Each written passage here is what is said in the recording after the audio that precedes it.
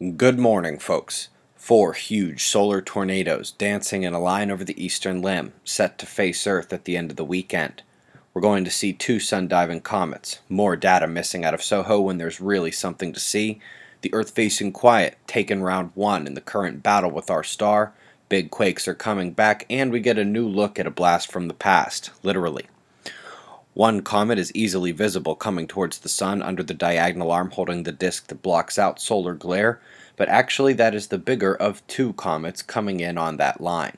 Both Quakes comets, and both were once likely one rock before splitting up to become 2. The missing data is mostly relevant on the C2 coronagraph. We have, yet again, 8 hours missing, exactly during potential breakup or impact, with the later image posted from 8 hours later, so we know it's not just a delay in the satellites. Frustrating. Anyway, coming to spaceweathernews.com, we are finding one very calm Earth-facing disk. In the southern active region that popped the M-class flares, we see surface activity, but no more major flares. In 304 angstroms, we can really see how there were not any releases of material to be seen from our little rock. Coming to the X-ray flux, we find another day of depressed solar flaring from what we know those spots produced before facing Earth. So let's come into the spots and see a further decrease in size up north with almost no magnetic mixing remaining. Meanwhile, size and delta-class magnetism still preside over the south. Any other solar cycle, this spot would be good for X-class events.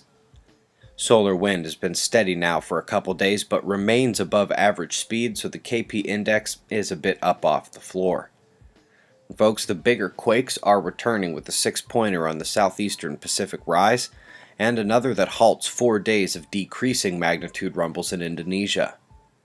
The green IMF lines coming from the incoming positive coronal hole are beginning to affect Earth, then will break a bit, but should come back hard as the backside of that coronal hole up there is a huge bulge extending down near the equator and carrying strong power. Earthquake index continues to rise and the next uptick is on our doorstep.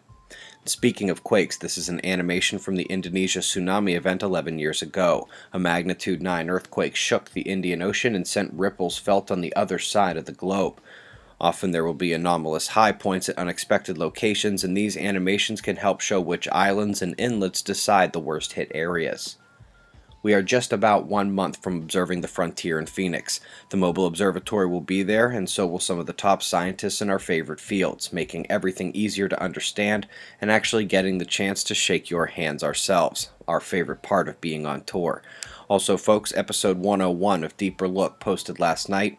It is a mini fly-on-the-wall style show, but an important topic.